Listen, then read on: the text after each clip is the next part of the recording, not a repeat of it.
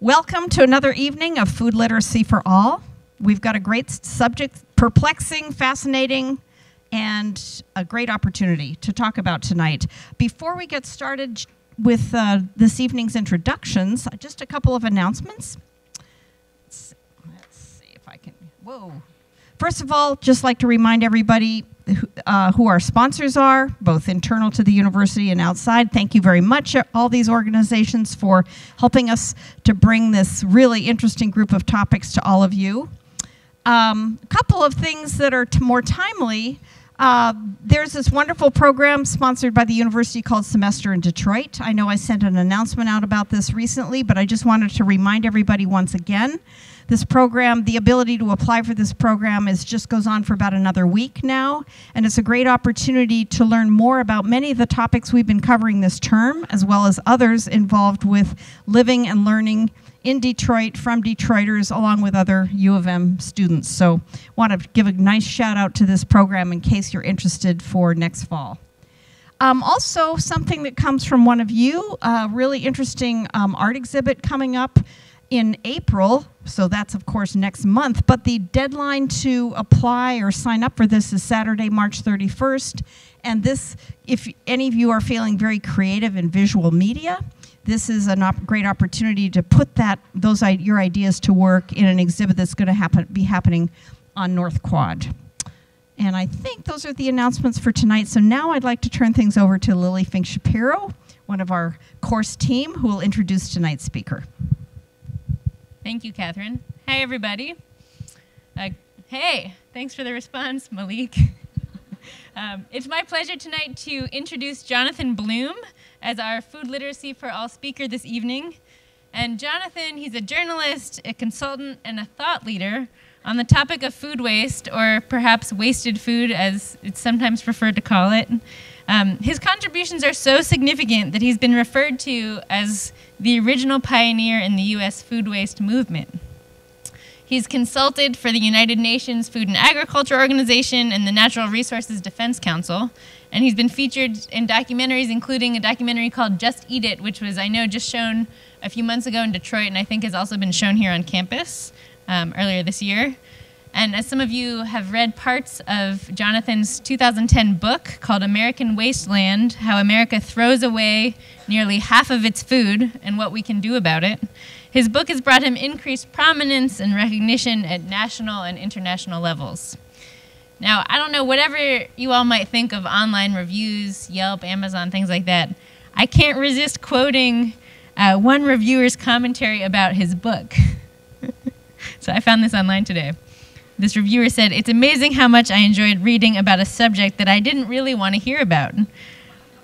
Jonathan Bloom's book was absolutely riveting, and his areas of exploration are so varied, complex, and well-described that I, quote, ate this book up like a Taco Bell triple crunch wrap. This man has done his homework, and his writing method is so entertaining that you tend to forget that you are learning all kinds of horrible facts and truths about food waste in our modern world." So that's a little bit about Jonathan, and just to quiz you guys, get out your clickers. I have a question to introduce him. So which of the following is not true about Jonathan Bloom? A, he has a huge Tupperware collection. B, he goes by the name of Wasted Food Dude in his advice column. C, he hates eating leftover pasta. Or D, he studied history in college. And I'll give you a second to click in, see what you think is not true about Jonathan Bloom. You can double check with Jonathan. Most of you are correct. To my knowledge, you're okay with eating leftover pasta, right? Loves it. Okay. And with that, I'd like to call up Jonathan. All right, thank you. All right, well, thank you for that kind introduction. I feel like you guys have gotten to know me a little bit better. Thank you so much to Lily, Catherine, and Malik, and also Mariah for all of your hard work in putting this together. It's a real honor to be here, and I'm excited to be a part of what is sure to be an interesting evening. So yeah, let's get started. Hold on one sec. Before I do, oh gosh, just a little bit thirsty here. Oh, sorry. Sorry about that. Almost there.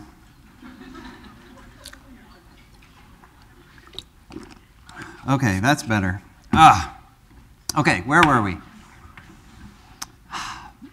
All right, believe it or not, that was just a bit of theatrics.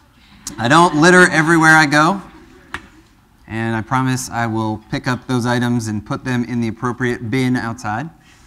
But rather, I do that to remind you that not all that long ago, when we had something in our hot little hands and we didn't want it anymore, just throwing it on the ground was the normal course of action. And it wasn't until we got together and decided to do something about that with a little bit of policy that we changed that behavior. And so now not only is littering against our mores, but it's against the law. And that was in part because we as a culture decided we were going to get away from that behavior. And so you had campaigns like the Venerable Litterbug campaign to stamp out that behavior. And it worked. But I say all of that to point out that contrastingly, we are not doing anything close to that to stamp out a similarly foolish behavior of wasting food. And so not only is throwing away food condoned, but it's widespread. It's the normal course of action, and it happens not only on campuses like these, but everywhere throughout our food chain. So hopefully by the end of tonight's talk, I will have convinced you that food waste is a topic worth tackling, but it's one that we can actually do something about. So let's get into the specifics here. Okay, so I'll talk a little bit about how much we're wasting, get into some of the whys and wheres behind wasted food in America, focus on the impact, on why it matters that we're wasting so much of our food, and then finish up with the all-important what we can do about our food waste problem. Okay, so let's get into some numbers here. On a global level, 1/3 of the food available for consumption is not consumed. Closer to home in the US, that number jumps to 40%. So that was the close to half of our food supply that we're not eating. And that's all of the food available for consumption. 40% of that isn't being consumed, isn't getting to people to eat that food. And that certainly adds up to about 160 billion pounds and comes at a pretty significant cost, as you can see at the bottom there. But you know, those are just numbers, and sometimes it's easy to see numbers and not really have a picture of what that looks like. So I like to include images whenever I'm trying to impress upon you the scale of this problem. And so here's one for you. You might know this stadium. Well, this is the Rose Bowl in Pasadena, California. And that tiny little 90,000 seat stadium could be filled every day with the food that we in America are wasting. And so that's a little image for you. And in case you're wondering what that might look like a little closer to home, well, sure enough, America's wasting enough food every day to fill the big house. And yes, I do know that Michigan Stadium's a tiny bit bigger than the Rose Bowl, but the truth of it is we're basically filling the Rose Bowl twice every day, and I erred on the side of caution when I wrote that we're filling it every day, but we're almost double filling it every day. So a pretty impressive amount of waste in this country. So where is that happening? Well, the short answer is everywhere, and we're wasting food at all steps of the food chain, and that starts at the farm level, where a lot of times things never leave the farm. This is an iceberg iceberg lettuce operation out in California that I visited, and that is after the harvesters have gone through and picked what they're going to pick from that field. And as you can see in the close-up, these are perfectly good heads of lettuce that are left in the field because the pickers know that they would not survive that cross-country journey. The waste continues on at the supermarket level, driven by a few factors, but most significantly by the packaging and perhaps the dates stamped on that package. And so supermarkets are a large source of our waste as well. And the waste continues on at the restaurant or even cafeteria level. And this picture actually comes from a place called Reed College. And I don't know if anyone is familiar with that little school, but they have this wonderful, quirky practice called, where basically a bunch of students called squanders, they decided a long time ago that they're not going to get a meal plan. And they're just subsisting off the leftovers of their peers. And they have a scrounge table set up near the tray return. And I went out and scrounged with the folks at Reed one day, and this was bowls of pasta that the scroungers decided that they weren't going to eat. So that's essentially food that's been wasted twice, had been passed over 2 times. Anyhow, the waste continues on to the household level, and this might look something like your household refrigerator, hopefully not, but we often fill our refrigerators to the point that we couldn't possibly use all that food before it goes bad. And so we're essentially buying waste by cluttering up our refrigerator. Okay, I wanted to get into our first poll question. Let's see if we can do that now. So we talked a little bit about, oops. One sec.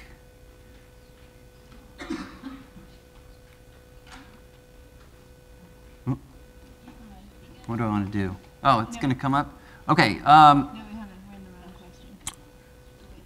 And while we're working on this, the question is, what food is most wasted in the food system? So the percent of the entire supply. Any guesses out there?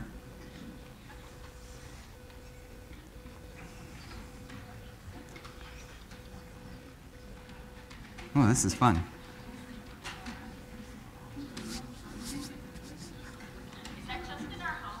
This is for the entire supply chain. Yeah, so from farm to fork. US or global? This is global. What an advanced crowd. Does that change your answer? Ah, interesting. Okay. Well. All right, that looks good. Well, surprisingly enough, the answer is actually A. And I know it's a little bit of a curveball because I didn't really talk about seafood at all. But at the primary production level, that includes farms, but also livestock operations and fishing operations, there's a tremendous amount lost because of what they call bycatch. Fish, the wrong kind of fish caught. And so stuff that wasn't intended to be caught ends up being caught in the net and often doesn't get used. In addition, at the consumer level, at the market, and then in our homes, there's this sense of perishability about seafood. So we tend to be a bit squeamish about that. Okay, back to the presentation. Okay, so what are some of the root causes here? What's going on with our food waste problem? Well, there are several big ones, and I'll go through them one by one. But first and foremost, there's an abundance factor with our food system. And what I mean there is that we just have a lot of food. We produce about twice the amount of food that we need on a per calorie basis. So it's not terribly surprising that we turn around and squander roughly half of our food. And so you have entire fields that aren't harvested because maybe the price of that good doesn't justify the harvesting of, or the expenditure to harvest that crop. Maybe the market price isn't quite right, and so it's just left in the field. And so this picture here comes from a gleaning outing in my home state of North Carolina, and those are all sweet potatoes that had been passed over and would have been plowed under were it not for a bunch of volunteers who decided to go out and pick some of those sweet potatoes. But that image there is just a fraction of what was recovered. And we could have been out there for a week and still not harvested all of the sweet potatoes left in that particular field. And that speaks to the sheer level of abundance that's happening across the country. The other thing I should say about abundance is that because we have so much of it on a psychological level, we just don't value our food as much as people elsewhere do, or some people who might not have enough food. So simply walking into a supermarket and seeing all of the choices and seeing that level of abundance, roughly 60,000 individual unique items in a store, and seeing food piled from floor to ceiling, that creates this notion in our mind that we don't have to be careful with our food. And as a result, we are not. The next factor here is beauty or appearance. And what I mean there is that we want our food to look a certain way. We want it to look perfect, essentially, but we also want it to be homogeneous, especially with produce. So if there's any food item that's the wrong shape, size, or color, it will be cast aside at some point in its journey from farm to fork. And this gentleman here is a guy named Nick Avisovich, who runs an orchard in California, in Lakeport. And I visited him, and he was trying to explain to me why certain pears were left behind after the harvest. And he kept pulling pears from the tree to show me the imperfections, and he kept getting pears that looked pretty perfect. And he started to get a little frustrated because what was happening was that he was having a hard time finding the imperfection. There were no imperfections. And when he finally did pull down some that were slightly blemished, it was something minor like you see there. And that speaks to a couple of things. One, the perfection demanded by retailers, and two, the labor question where he could only find people to come through once, whereas in years past there was a larger labor supply, and he could find pickers to come through at the beginning of the season, the middle, and the end. But that one fell swoop led to a lot of perfectly good pears left behind, and then later on led to this pile at the bottom of every tree. And no farmer wants to see that, no person wants to see that, but especially growers who, from my experience, get into the business of farming to provide food for people, not to see it go to waste. Okay, the next factor with our food waste is cost. And despite rising food prices, when you look at the percentage of our household spending that goes toward food, it's near all-time lows. It's less than 10% of what we spend of our household income. And no other nation spends as little on food. So like with abundance, that leads to a real psychological impact on not valuing food, because frankly it's pretty cheap in the scale of things. I like this slide because not only does it convey the inexpensiveness of food, but it has a nice bit of cultural insensitivity, which is actually pretty timely. So make sure you get your spare ribs for Passover. It's not just for Easter. But anyway, I should say that this cheapness is largely an artificial one, driven by subsidies on particular crops, on commodity crops. And so much like with gasoline, we're not really paying the true cost of our food. And perhaps if we did, we would value that food more. All right, the next driver of waste is the portions that we see oftentimes when we go out to eat. I'm going to be real honest with you here. I have no idea what that's a picture of. I'm guessing it involves eggs and cheese and, gosh, a whole bunch of other stuff. But I'm pretty sure that that's not an uncommon sight, especially in a college town. And unfortunately, we're often put in this bad position where we are overserved or we get too much food. And in that case, we have a couple of choices. You can either overeat or waste food. Sometimes there's enough to do both. You could probably eat too much and still have plenty left over to throw away. Now, a third way, the middle road would be to take that food home, but people might not be going straight home. There's some strange people out there who don't like leftovers. So hopefully the more sane solution is to avoid that situation. But that will take a bit of doing because a lot of our food operations now are built on this notion of scale equals value. And that leads to a lot of waste in this country. The next issue here is a loss of food knowledge. And that's been a big factor in seeing our food waste rise dramatically in the last generation. And what I mean there is that we've basically stepped out of the kitchen as a culture, and some of those traditional food ways that have made this country's food culture great, those haven't been passed down. And so there's been a loss of kitchen know-how, and we're not sure how long foods last. We don't really know the tricks and little shortcuts for making food last and using up leftovers.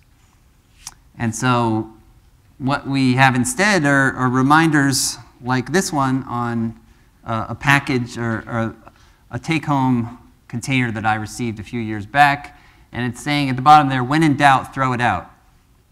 And I actually saw a similar saying on one of the compost bins here, which I found interesting. But I think that's the exact wrong message to be sending. We're already doing that, frankly. And if you read the fine print on that box there, it says to use the leftovers within 24 hours. And that might be good advice if you don't have a refrigerator, but seems a bit excessive if you do have one. And so we're constantly receiving messages like that, and that leads to this sense that if you are in doubt, if you're a bit squeamish about something, and if you don't know how to tell if something's good or not, then it'll end up in the trash or maybe the compost.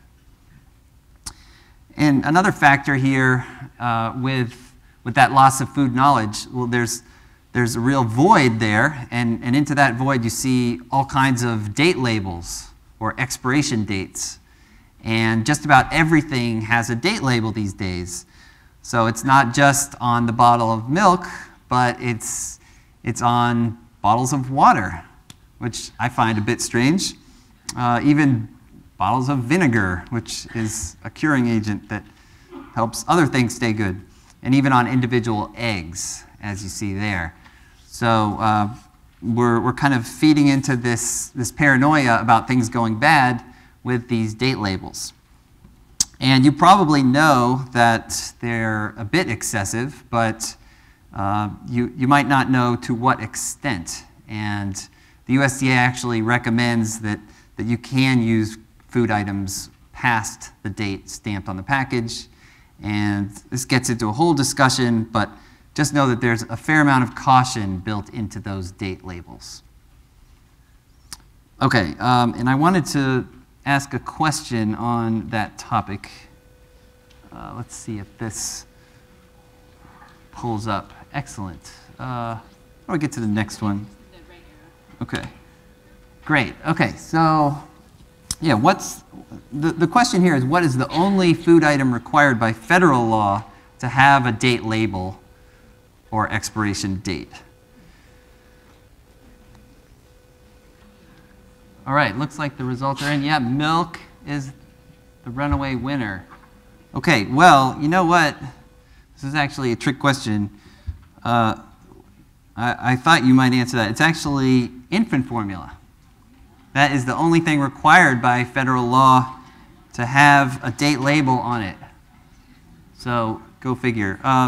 The thing about the date labels is that there's a whole web of state laws, and then there are local laws. The only overarching federal requirement is to have a date label on infant formula. And everyone thinks that we have to have these date labels on them, and there's no other way, but that's not really the case. And so there's plenty of maneuvering that can be done to minimize the amount of date labels and the confusion that they cause. Okay. Yeah, so here's a really important question that you might be wondering at this point. What's the big deal? We're wasting a lot of food, but we have a lot of it, so seems fine, right? Well, there are several reasons why this food waste issue is one that we need to conquer, and I believe it's important to focus on the ethical dimension first.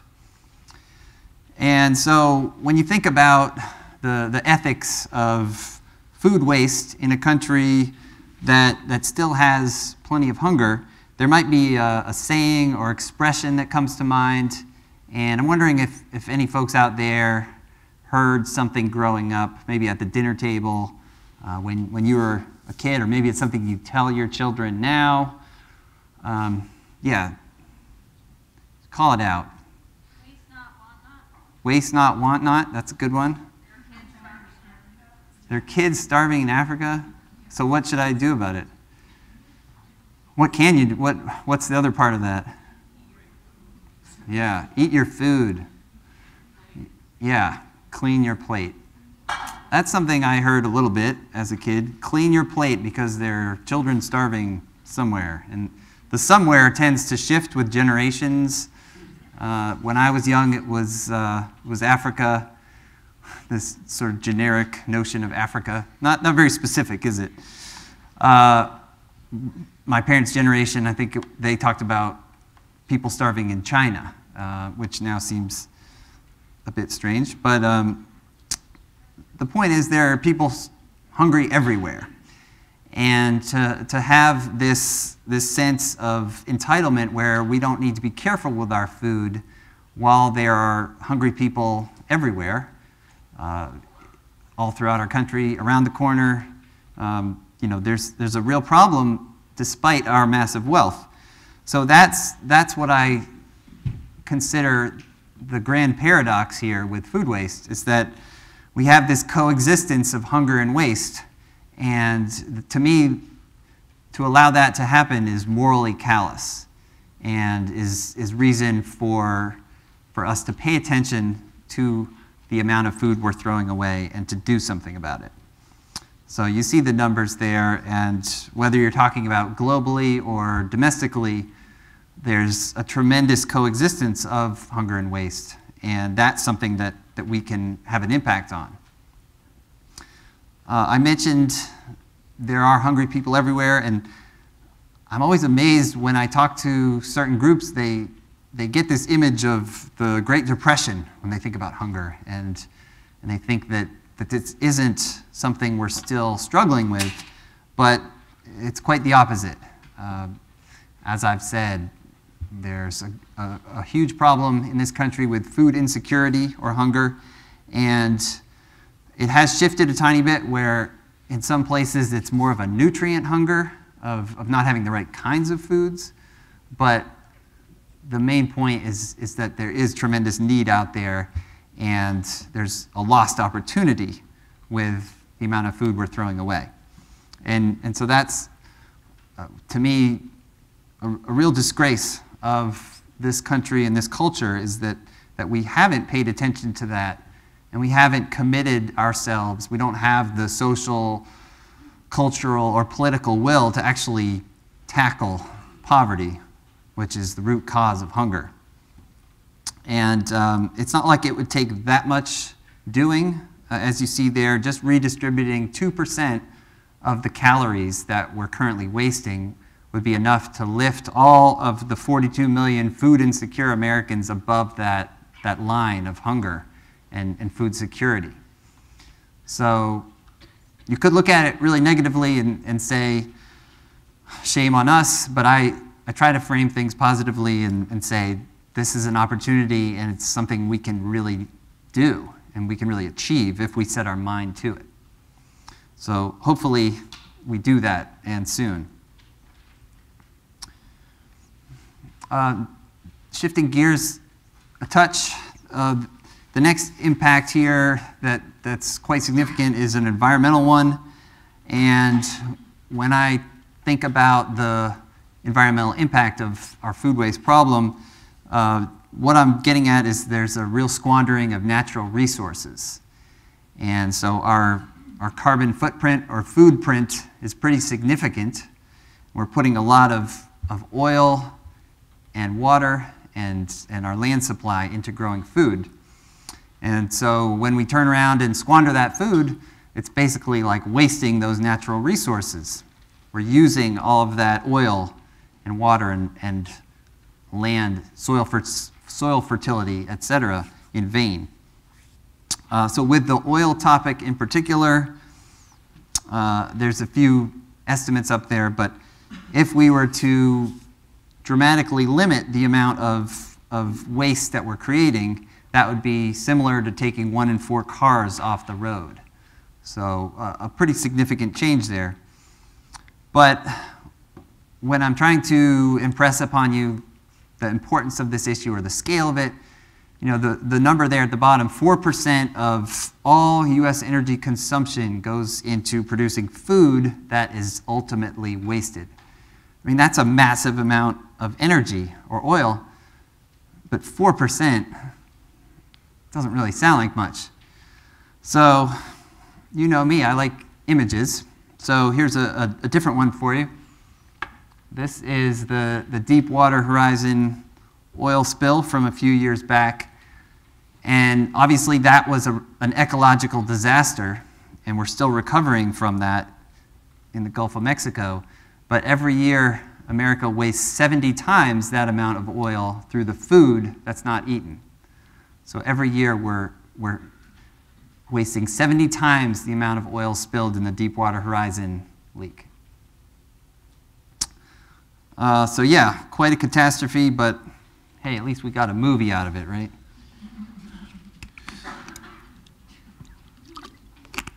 Okay, I talked a little bit about water. Here are some numbers on how our wasted food means a waste of water.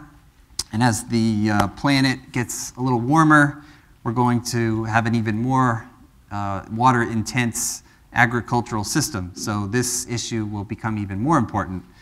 But yeah, about a quarter of fresh water usage in this country goes to grow food that is ultimately squandered. So we can certainly do a lot better. And to give you a sense of what that looks like, basically every year we're wasting a Great Salt Lake's worth of water through the food that we don't eat. And just to be clear, it's fresh water. I know that's salt water, but fresh water that's being squandered. Okay, and the other significant environmental factor here is methane. And this is a real simple equation for you. This is my kind of math here.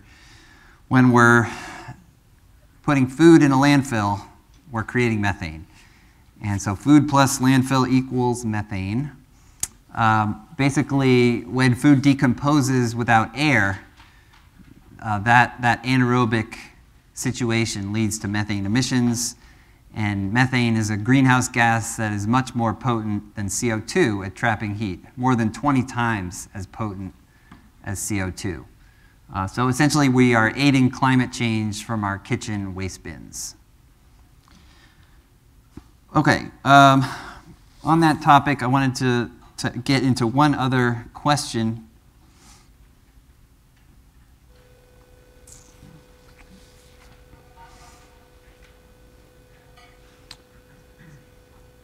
Okay. As that's loading up, basically the question is, this is a diagram of countries and their CO2 emissions by country. And so the question is, what's the third largest emitter for carbon dioxide?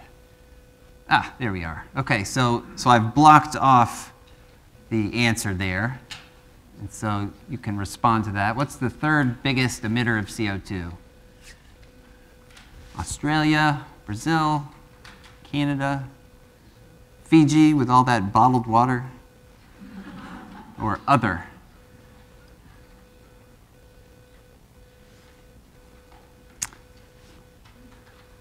We need to get the Jeopardy song going.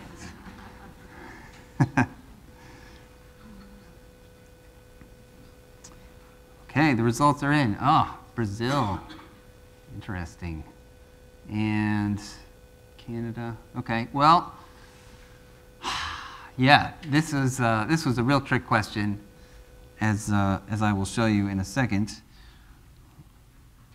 So it's actually not a country. This is kind of a strange statistic. It's actually the global food loss and waste. Coming from this mythical nation of food wastelandia. And so this is an interesting way of thinking about the carbon impact of food waste. And I think it's kind of helpful in that it shows you the scale.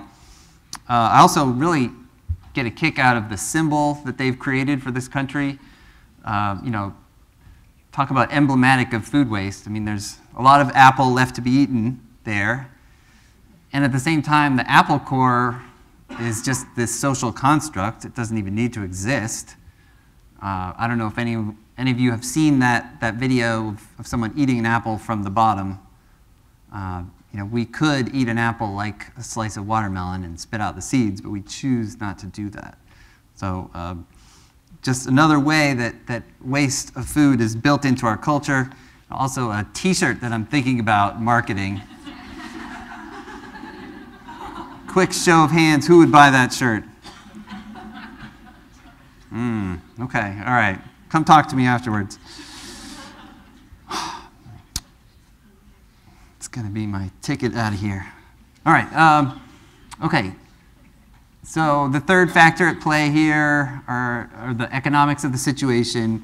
I touched on the value of our food waste at the top of the talk, but really quickly to review, you know, domestically it's about 218 billion, globally 2.6 trillion, and I really like this statistic from the FAO.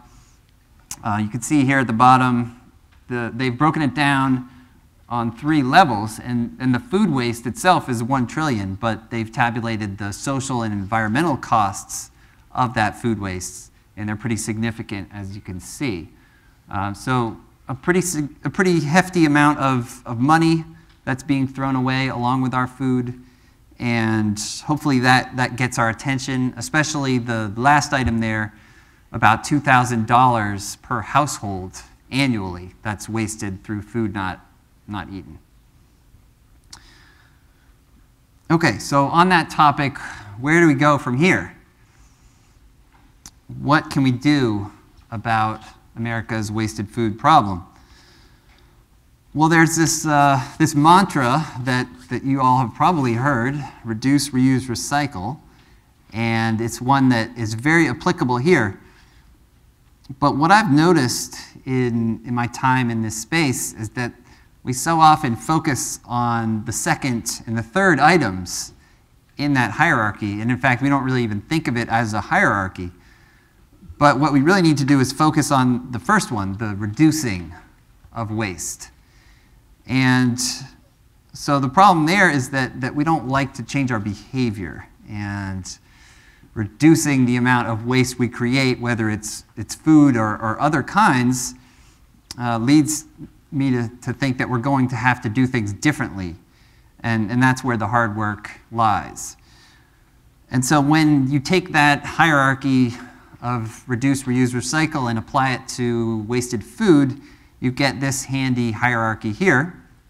And this is how I like to strategize about finding solutions. And as you see at the top there, source reduction. So trying to create less food waste in the first place. So focusing there is of the utmost importance. And if we can't do that, then let's try to get the excess food to people who need it.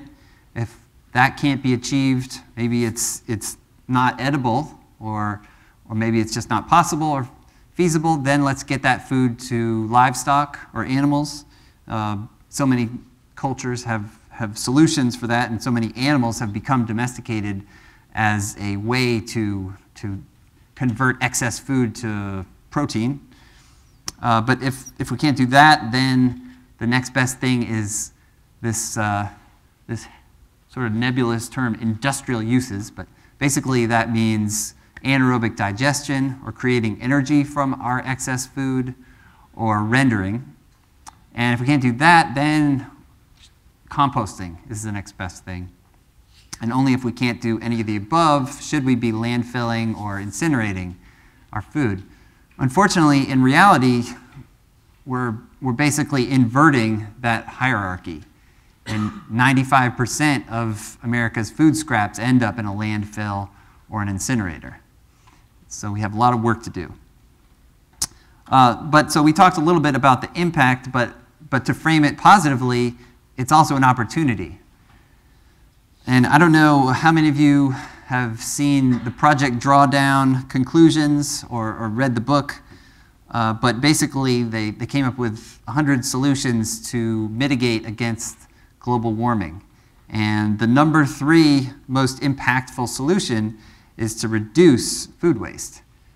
And I was pretty excited that actual word was used, reducing food waste, not just redistributing, as a lot of people are focusing on.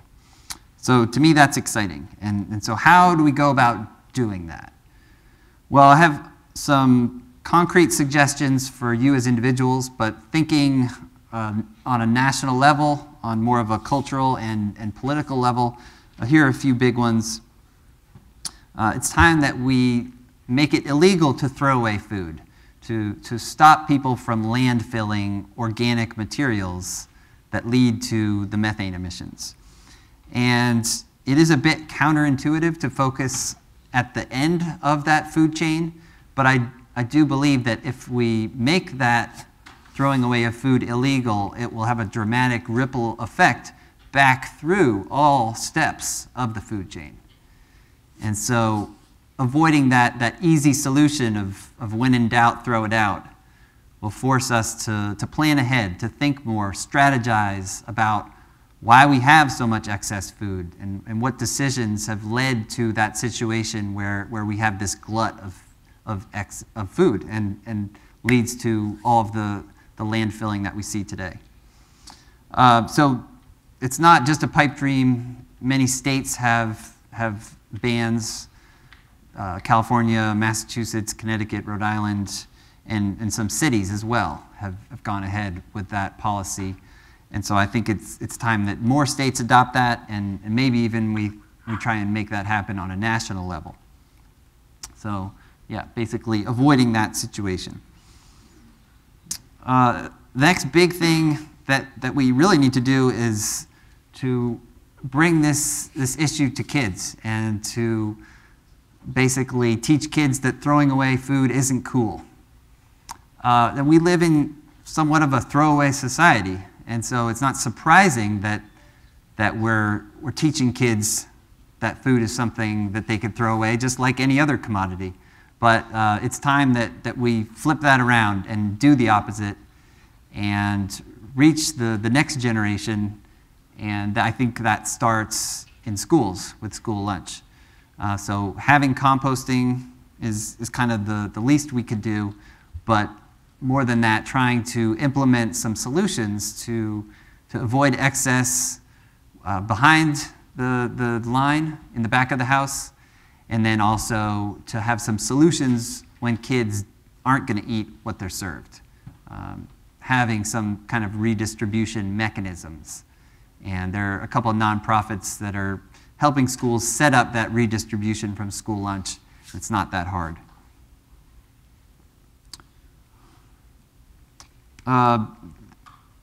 The next thing that we really need to do is keep talking about this issue and spread the word. And there is a really fabulous campaign out there. How many of you have seen the Save the Food campaign in some way, shape, or form? All right, a smattering of hands. Yeah, so it is a national program, but they're kind of rolling it out city to city. And so it hasn't quite reached as many people as I would like, but it's kind of like the Smokey the Bear or Woodsy the Owl model of an ad campaign that's created by the same people, that the ad council. And it's a great way to get people thinking about this behavior and thinking about how they can avoid it. Kind of gets back to the litter bug campaign that we saw at the beginning. And so hopefully, as this campaign spreads, we'll be able to think about it in our day-to-day lives. And finally, the last big change I'd like to see is a fix on date labels. And there's been a lot of talk on this topic. The food industry has gotten together through the Food Waste Reduction Alliance and said that they're going to voluntarily change how they do these date labels and create uniformity because there's so much confusion over what those dates mean. And as we mentioned before, that leads to a lot of perfectly good food being thrown out. So best if used by is the agreed upon standard. I haven't quite seen the adoption of that yet, so I'm still waiting on that. And there's an opportunity where maybe policy is the best option. If it's not going to happen voluntarily, then maybe that's something we can write into code. There isn't a federal requirement for these labels at all, but maybe there should be some sort of federally driven regulation on what the language should be, and just make it clear for people. If you're treating those date labels as the gospel truth on when your food's going to be going bad, you're throwing away a lot of good food.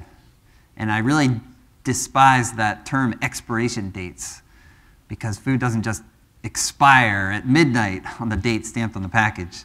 It's not really how things work. Those date labels really speak to quality of the food, so it's really about the taste and texture, not about the food's safety. But that often is lost when it's stamped in ink on the package. People equate that with a finality on that date. So it's time to move past that. Okay, so those are some bigger changes. But what can we as individuals do? What can you do? So this is me pointing the finger at you, all the folks in this room. We're all collectively responsible for wasting about 40% of our food as a nation.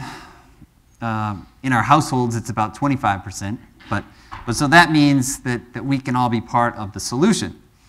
So there's plenty we can do here, but I think my overarching bit of advice is to connect with your food, to get to know your food better. And that's why I think this class is so fabulous, because you're doing just that.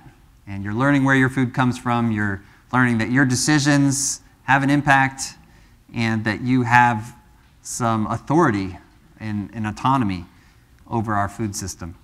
So connecting with your food might mean growing your own. It might mean just buying from a local producer, shopping local, supporting local farmers. Or maybe it's something as simple as cooking, which doesn't sound so radical, but in these busy times, it might feel that way. And so I'm here to say that cooking isn't that hard. I mean, we can all give it a try. Kids can do it, cats can do it. I think you'll be able to subsist. Next thing that we can do is be wise on portion size, and basically take what you eat, take what you will eat, and eat what you take. That might be a bit of an extreme there, that image. Maybe that's a bit too little, but basically trying to avoid that situation, trying to avoid the excessive portions that, frankly, can lead to obesity and food waste. Two problems in one.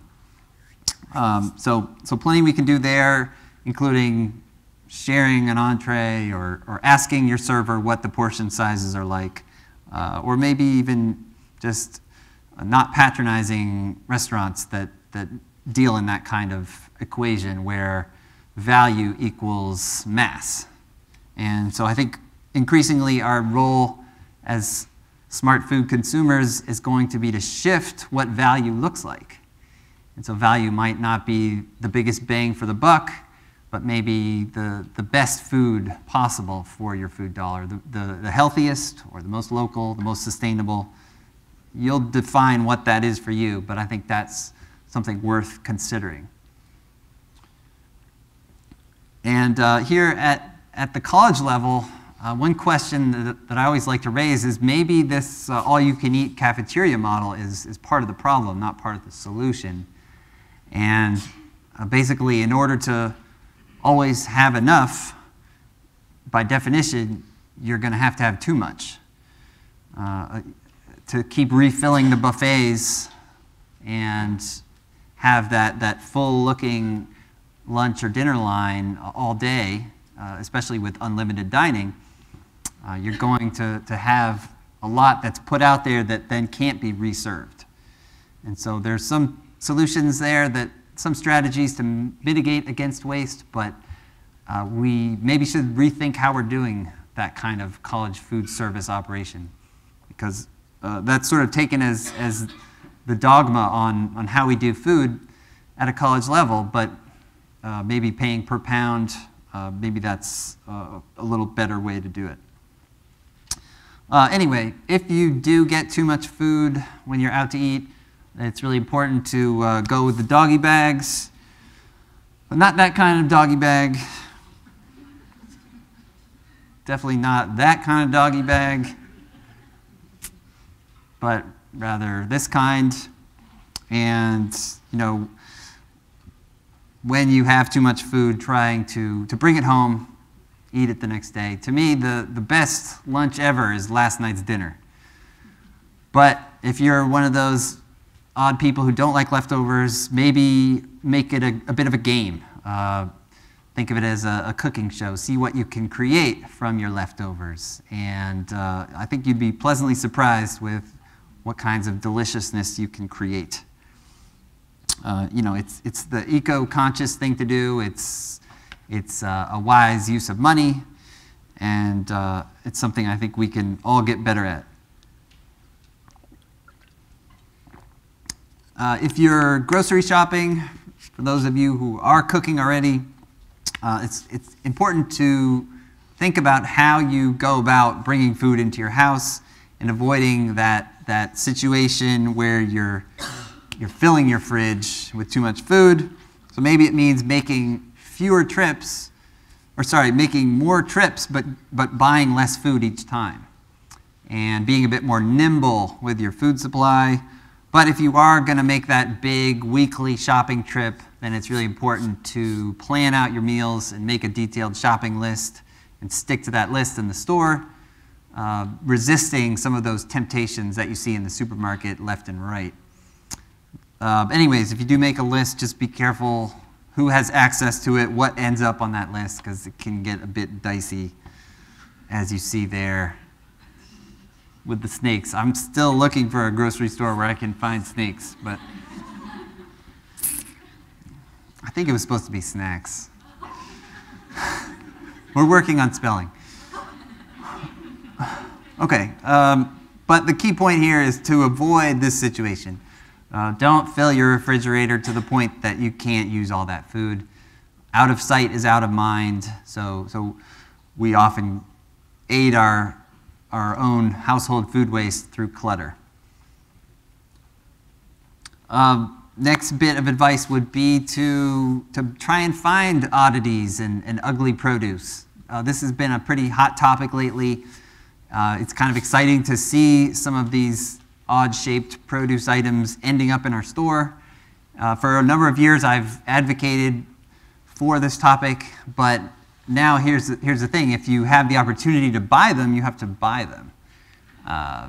So many retailers and supermarkets have said they'd love to expand the definition of what's acceptable, but they know their shoppers don't want to buy those items. So now it's our turn. If you have the opportunity to buy ugly fruits and vegetables, knowing that it's what's on the inside that counts, then you have to do so. And I mean, gosh, it sort of sounds like a Hallmark card. And the least you could do is give these poor oddities a home and not judge the book by its cover. So I think there's some neat allegory there for life, but also some concrete advice on minimizing food waste by providing further markets for growers, for farmers, to sell goods that don't look homogeneous and perfect. Okay, the next bit of advice is to ignore expiration dates. Now, I know that is rather controversial advice. My team of lawyers have tried to get me to take out this slide, but I won't do it. Don't sue me. But the reason I'm confident in that advice is because we, as a species, have evolved for millennia, and we have these highly developed senses. Get ready for this. This is going to be revolutionary. Sense of smell, taste, and sight. And with those three beauties, you are going to be able to tell when your food is bad and when it's still good. I have faith in you. And if you're out there wondering whether or not you'll be able to pull that off, if maybe you're not sure if you've ever smelled bad milk, that means you haven't. Okay, you will know. And additionally, as I mentioned, those date labels don't speak to food safety. They're just about quality. They're just about the taste and texture. So the advice, when in doubt, throw it out. I would like to flip that around and say, when in doubt, give it a smell, have a look at it, maybe take a taste, and you'll know. All right, the last couple of bits of advice here. I talked a lot about reducing waste, and that's of the utmost importance, but we also need to try to redistribute the excess. And that will go a long way toward addressing the ethical question of hunger and food waste. And so there's a whole lot of great food out there that's been prepared that won't be served, that can't be served perhaps at a college cafeteria or at a restaurant or at supermarkets. And so there are a lot of volunteer opportunities where you can be a part of the solution by helping to recover food. I know there's a food recovery network chapter on campus here, and that's a great way to volunteer to redistribute food. Now, prepared food is great, but I think on a larger scale, we need to think about trying to harness some of the agricultural excess and to get at some of the fresher, more unprocessed foods. The farm-level excess is where we really need to focus. Farmers markets are a great place to do that because those fabulous farmers have already done the aggregating. They've done a lot of that legwork. So getting to farmers markets is key. And then also trying to get to the farms themselves and, where possible, do some gleaning. And I don't know if anyone's had the opportunity to do that, but it's a great way to get out into a really beautiful setting and be part of the minimization of food waste and the redistribution of excess at the same time. In many cases, you're doing the farmer a favor, sort of helping their process along. But wherever possible, I highly recommend gleaning. One other thing I should mention, there's a bit of urban myth on what's allowed to be redistributed or not. And a lot of supermarkets or restaurants, they'll say that they would love to donate food, but they are afraid of being sued. And basically, that's nonsense. There's a federal shield law called the Bill Emerson Good Samaritan Act, which says donors who give food that they deem to be in good condition are protected from liability. So there is that shield law. There's a protection against liability if you're donating food to a nonprofit. And so the point there is that we can do a better job at redistributing. And supermarkets and restaurants and caterers can donate food that hasn't been put out, that consumers haven't had the chance to contaminate by sneezing on or putting the wrong spoon in the wrong bin. So there's a lot of food out there to be redistributed. Okay, and finally, as with that hierarchy, the last thing that we can do is compost. It's kind of like the least we can do. If you're not going to change your behavior to minimize your waste, if you're not going to try to redistribute that excess or feed livestock, then you should try to convert that food waste into a usable soil amendment. Try and pass those nutrients on and use them for good. I do hear a lot of people say that they don't waste any food because they're composting. And that's sort of missing the point, as we've talked about a bit here. You know, we put so much food into, we put so much resources into growing our food. The least we can do is try to use it. Composting is good. It recycles some of those nutrients, but it's not the be-all, end-all. Okay, so plenty of work for you to do, lots of homework there.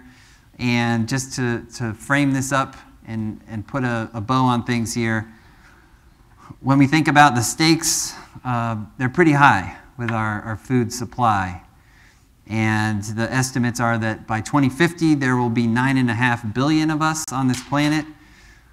That's a lot of zeros there and a lot of mouths to feed. So a lot of people see those numbers and they jump to these conclusions like we're going to have to turn to GMO on a widespread basis, or we're going to have to cut down more forest land to create more arable farmland. And that may or may not be so. That's kind of another conversation for another night. But from my standpoint, before we turn to those radical solutions or even other ones, let's try to be more efficient with the food that we do have. And there are simple solutions to be had here, and there are plenty of answers for our wasted food problem. And on a real basic level, we have enough food here to feed everyone. So let's get out there and try to do a better job of getting food to people who need it and using our food supply in a positive way. So with that, I will end things, and I'd love to hear your thoughts and questions. Thanks so much for your time.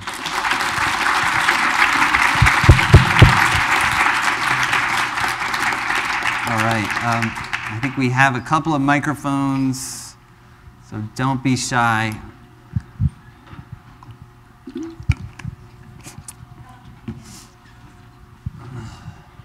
Hi, thank you for this. I think this is such an important topic, and I was super excited for you to come in. So thank you for your speech, first of all. Oh, thanks. And one question, I know a lot of people recommend government funding for different programs and organizations as a way to kind of get that pushed along on the federal level, but how can you do that? Or how can the government get funding when there's so many things fighting for that funding already for this particular topic? And two, I know another argument is switching the subsidies, so it's not just for corn and soy, but how do you do that without injuring the farmers that are subsidized for that currently? Yeah, oh, good questions. Well, let's see. To answer the first question, sort of how do you do that on a federal level where it's so competitive for funding, I like to look back not too long ago, about 20 years ago, the USDA had a food waste reduction coordinator. This guy named Joel Berg in the Clinton administration. And his role was to go through the federal apparatus and try to make people aware of the money that they are wasting in these different federal agencies, and to also try to raise awareness at the farm level. And if you do that, I mean, it basically will pay for itself. I mean, there are plenty of cost savings to be had if you're minimizing waste. The GAO used to be involved in this whole topic just from a common sense standpoint of accounting. Let's try to minimize waste in the government. So there's an opportunity there. To this date, well, at this point, there's no one in the federal apparatus of more than 2 million people whose sole focus is to think about wasted food. So, I think having one, maybe two people whose job it is to think about this issue and spread that word will have a dramatic effect and would help that funding question. And then the second question was, remind me again? Subsidies. Oh yeah, subsidies and how you go about that without hurting farmers. Yeah, I mean, the Farm Bill is a giant mess, frankly, a really complicated topic, and I'm not going to pretend to be an expert on it, but I do think that there's an opportunity here to think about how we do subsidies, and I know there's a lot of opinion on a lot of people thinking that possibly we should change what does get subsidized, and it has some negative effects in terms of overproduction of corn and soy, and especially with corn, where a lot of it is turned into corn syrup, which harms our health. And so maybe rethinking that is something we can do, and farmers can grow different crops. Right now, the main commodity crops are ones that they focus on because it behooves them to do so economically, but they can be nimble and shift how they grow some of their food. And I also think there should be some more clarity on what kinds of foods will lead to tax deductions if donated. And we can try and get some of that excess food harvested and redistributed from the farm level. And right now we're basically relying on volunteer labor through gleaning and the goodwill and kindness of farmers to do the harvesting to then donate it. So I think there's a way to be smarter about that. Thanks. Yeah. So I noticed that your presentation, not exclusively, and kind of a lot of other things that I see about food waste tend to focus a lot on individual food waste. And I was wondering if you had suggestions for maybe industries or like large businesses that do a lot of food waste about how to change that kind of behavior, because I feel like, or at least, I mean, I know that there's like a lot of social barriers to being able to reduce your own food waste that maybe a lot of people can't meet. Like maybe they don't have a compost bin, or they can't afford to get one, or they don't know what it is, or the kind of food that they can afford to purchase has a lot of like packaging or extra waste associated with it. Okay, so yeah, what could industry do? Because a lot of the focus is on consumers. And the reason that we focus on consumers so much is because the numbers say that's where the largest amount of waste happens, at the consumer level. I don't tend to talk about that tons because I don't think we've studied the farm level loss nearly well enough, so those numbers to me are a bit incomplete. But anyhow, you're right, we do focus on consumers in large parts because, we are the people who can change our own shopping habits, our own cooking habits, etc. But industry certainly has a role to play here, and they are doing things. Every year, more and more businesses will go out of their way to streamline operations, and to be fair, it's in their economic best interests to do so. So it's not too surprising that you see a company like IKEA putting in this waste measurement process where they saved 1 million meals last year, according to their data. But I find tracking tracking waste and getting data on how much you're not using is the first step, and that leads to a lot less waste at the industry level. And we talked a lot about what's happening in the US, but globally, especially in the developing world, there's a lot more loss in the supply chain. And there's a lot of focus on trying to make that supply chain more streamlined, better infrastructure, more refrigeration, and make that equation so that there isn't as much loss in the developing world in getting food from farm to people.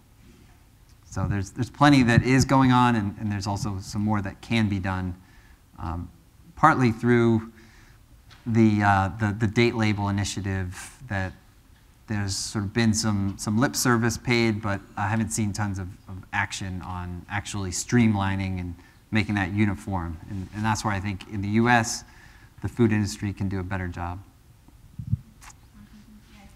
Yes, sir. Here comes the microphone.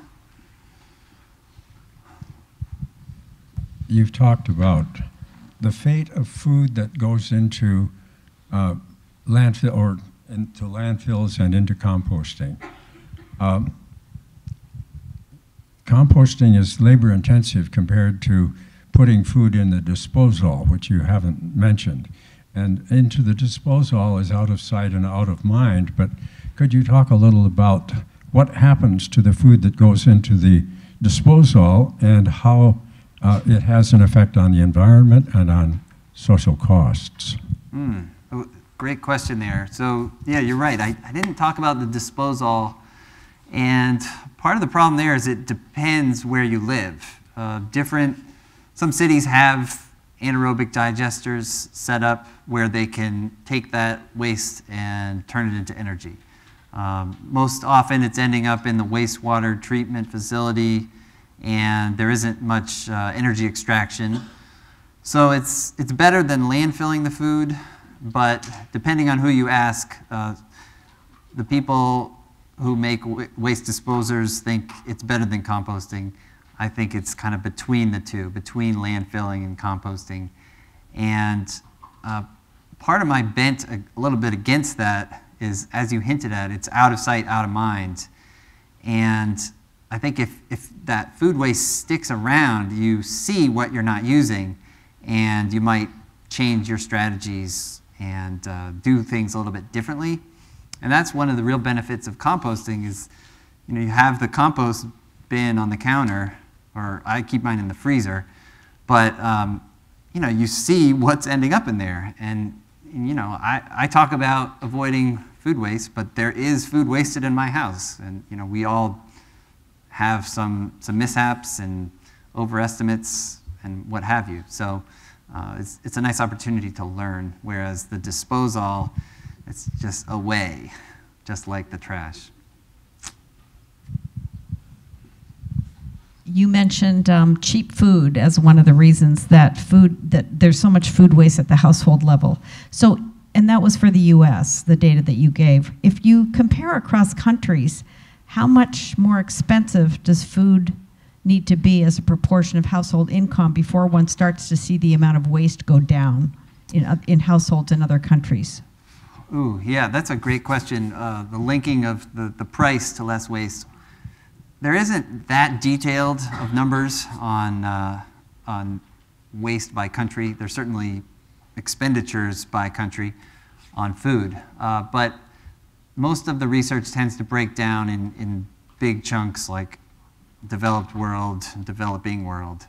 And it is a pretty true relationship in that large picture of, the more expensive food is, the more careful we are with it, the less waste happens. But yeah, I don't have specific numbers on that, but that is kind of a truism. But you raise an interesting question about should food be more expensive, and then that gets into a very different conversation about food access, which I think that you all have discussed here, and I'm sure you have, and I think needs to be discussed even more. But I wouldn't want anyone to think that I'm up here saying that food should be more expensive. That's a pretty hard stance to take, considering how much hunger or food insecurity exists in this country. but rather that we need to rethink how we do food and rethink things like the farm bill and subsidies that go into it, and hopefully radically shake things up so that we have a more sustainable and just food system. Thanks. Yes, on the side.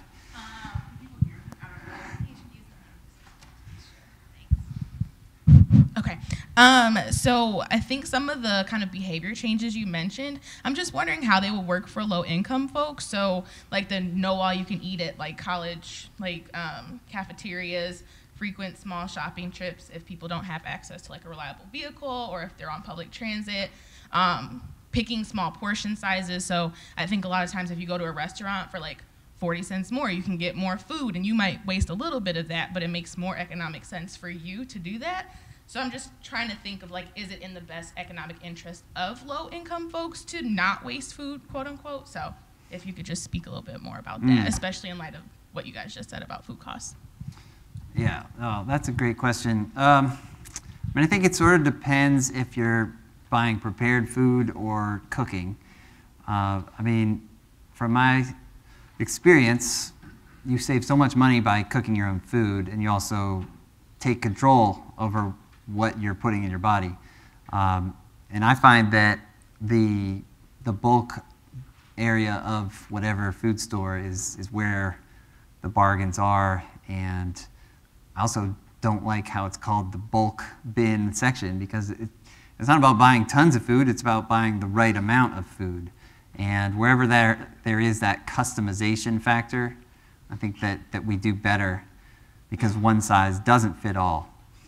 Yeah, so I also hear your point about, you know, getting the most calories for your dollar and the most bang for your buck. And I think that everyone has a decision to make. You know, I think we should be able to choose how we buy our food and choose the solution that fits us best.